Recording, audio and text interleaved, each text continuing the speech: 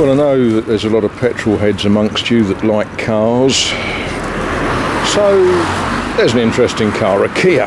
That's very interesting.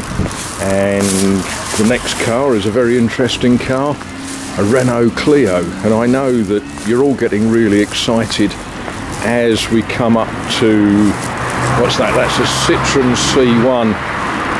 But that's not really what I wanted to show you. Look at that. You know, it's what you expect to see in Leigh-on-Sea, just sort of parked amongst all the other cars, isn't it? There's actually not what it really looks like. It's a Jago. That's to say it's a kit-built Jeep. It's quite probably a Ford or something. Jago used to build kits that you could build your own Jeep with. But there we are. It's a bit different, isn't it?